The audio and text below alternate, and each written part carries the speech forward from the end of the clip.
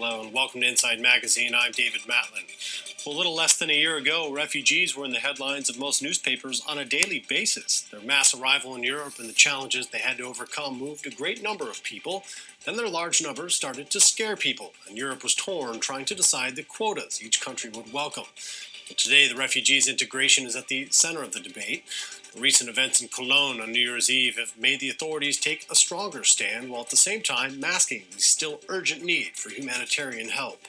According to predictions, by the end of 2016, 3 million refugees will have managed to flee the atrocities in their homelands and enter the European Union. The journey is still so very dangerous and complicated. More than ever, many NGOs have been trying to help them. Well, I24NEWS went to the border between Macedonia and Serbia, a path to Europe once open but now closed to refugees. In the midst of the chaos, we met volunteers, among them a group of Israeli doctors and social workers, Arabs and Jews working side by side to help those who need it most. On the Way to Exile, a film by Tami Harel for I24NEWS.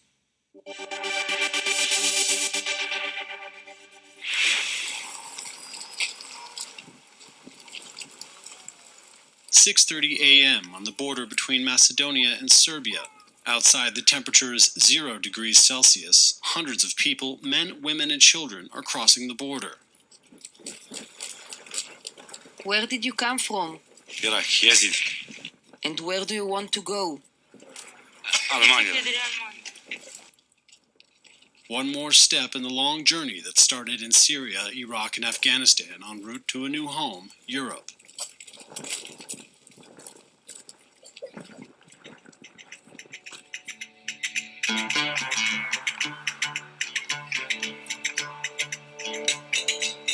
At the same time, 3,200 kilometers or 1,988 miles away, Dr. Kamil Malachi, who lives in Haifa, is packing his suitcase. In a few hours, he will be leaving for Serbia. To tell the truth, I am very excited. This trip means a lot to me.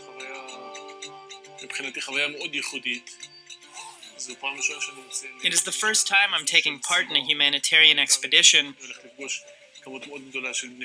and I'm going to meet so many people, patients as far as I am concerned. And I'm really motivated to go and give the best of me, which is helping people.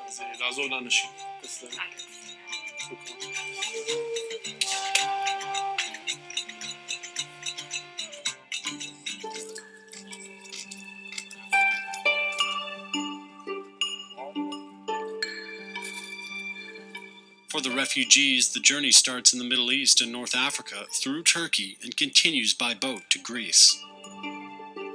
There, those who are considered economic migrants are separated from those who are considered refugees. Only Syria, Iraq, and Afghanistan nationals are allowed to proceed towards Macedonia and Serbia. After a difficult walk of 5 kilometers between the Macedonian side and the Serbian side of the border, they get to rest a little before getting on the buses that will take them to a registration camp in the village of Presevo. Where did you come from? Iraq. Yes. With all your family? Yes. Farah. Farah? Farah. Yes, Farah.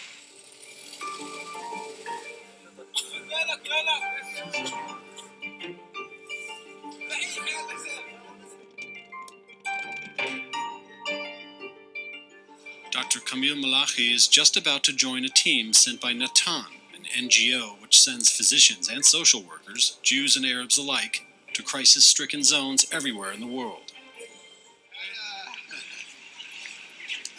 How are you? Good. I'm good. Motivated. Good to see you after all these preparations. Ready to go. The rest of the group is waiting for you. There's a lot of work to do. It's a big advantage to have you with us, since you speak Arabic. For missions and people sent there, it's a big plus to have mixed teams of Arabs and Jews in order to do a good job. I'm here to offer my best energies and contribute whatever I can. Bon voyage!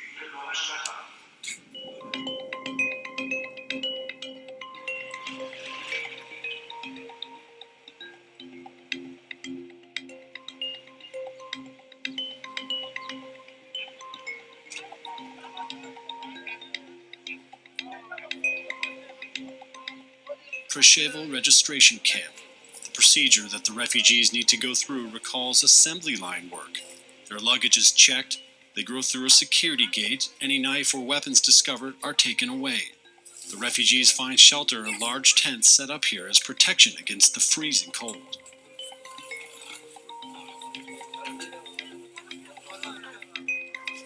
The refugees hurry. They want to get out of it as fast as possible and get on the buses that will take them to Croatia. Rumors are circulating about an imminent closing of the border, and they don't want to be stuck here. They barely take a few minutes to sit and chat a bit after procuring food and warm clothes. We pass from Syria to Lebanon, and we pass from Lebanon to Turkey by ship, and we stay at Turkey 3 days. There we know the agent that we buy it. We pass the ship.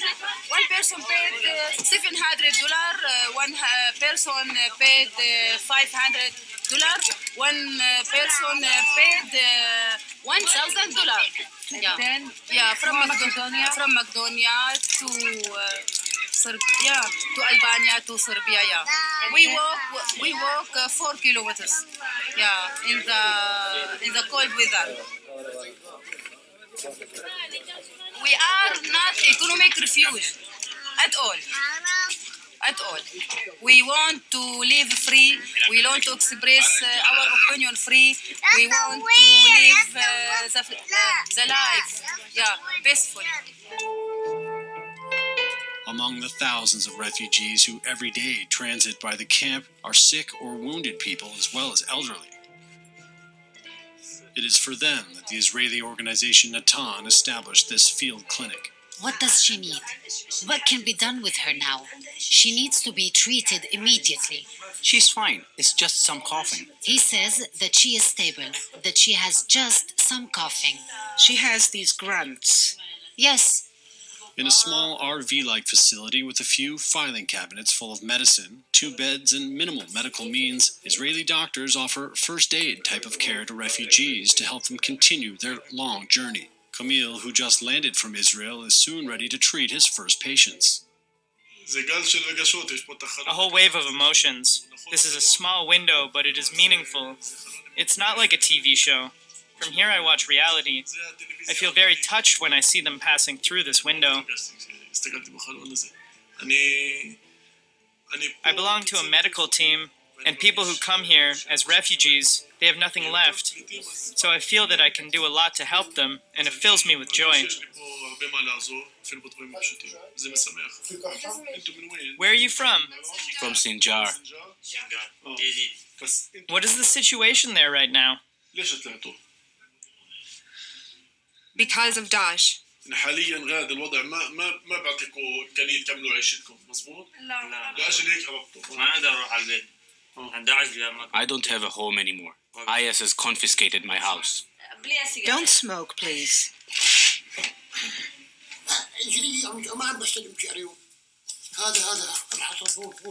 Well, I understood only half of it. Did you fall? Did you get hurt?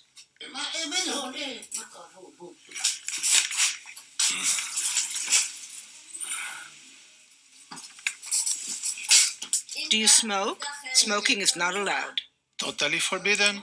Forbidden. Thank you, thank you. The most important thing we are doing here is diagnose dangerous sicknesses that require them to stop and have medical tests performed or to be hospitalized for a while. We also distribute antibiotics to the children who have strong fever, tonsillitis, or ear infections. The kind of things that can help them continue their journey. There is also a big part of support medicine, that is, reassuring them that everything is fine, that they're not seriously ill, that they can continue.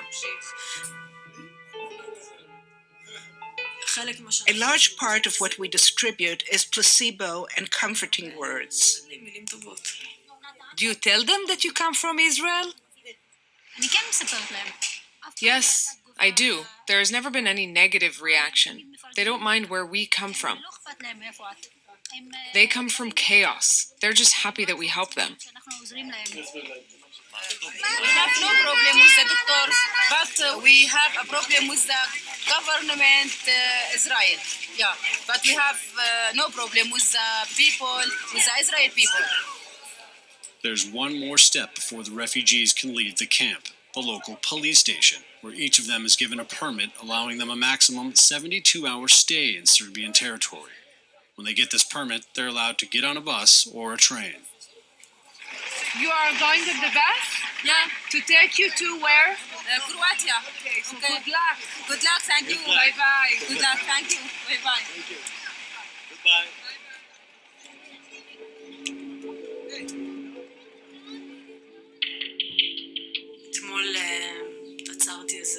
Yesterday, I waited with them at the train station. There were 300 people waiting. The train arrived. People got on the train full of expectations, and you stay here wondering, what kind of life awaits them? Not all of them are crude or poor people.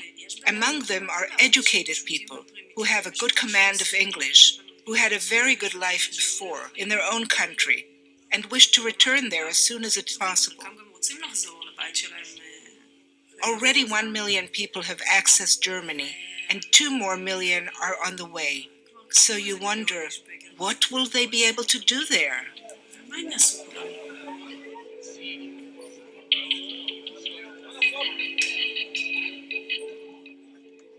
The day is ending. The refugees have resumed their journey. Tomorrow, others will arrive here. And there are also all these people who've been here for months, far from home, hardcore volunteers. Among them is Gal Yofe, the Natan expedition coordinator. It is a historic landmark, an event that will impact on Europe and the whole world. I believe in involvement. I cannot just stand aside and watch what is going on. These are people who were forced to flee their homes and start from scratch. I want to be part of it. I want to do the best I can to help them get through all of this as smoothly as possible.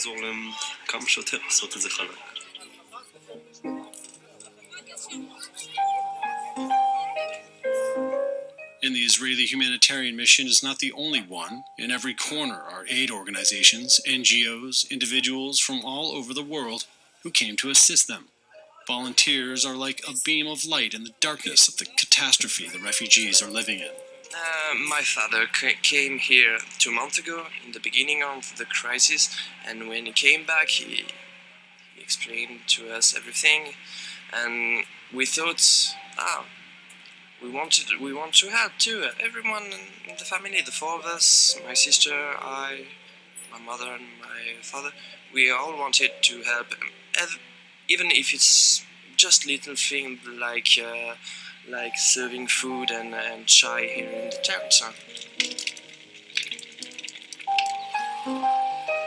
In this area on the border between Macedonia, Kosovo, and Serbia, a bloody war broke out 16 years ago. Thousands of Albanians were forced to flee Serbia and seek refuge in Macedonia. Among them was Valon Arifi, who a few months ago established an aid organization for refugees. Thank you. In the same road that they are coming, I left my town. The citizens of Presevo, I think that maybe more than 70% left their country in that time. And I think that for that, they are understanding them when they come around here. For now, I'm more motivated after the terrorist attack in Paris, in France. Even all the world need to understand that the enemy of these people is the same, like for us, like for France or everything. It's happening one night, but in Syria and another country, it's happening every day for more than 3 years.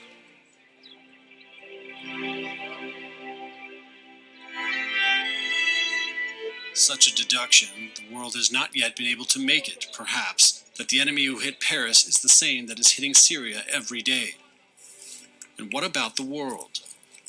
The world prefers to take care of the refugee problem rather than deal with very serious reasons that have been causing this problem.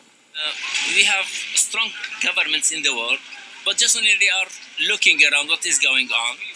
without taking any actions. If United States, America, and Russia, and China, and the other country want to stop the war stop. Yes, we expect from Europe, not just only from America and United States. I expect from European countries also to play a role to solve this difficult situation, complicated situation in Syria.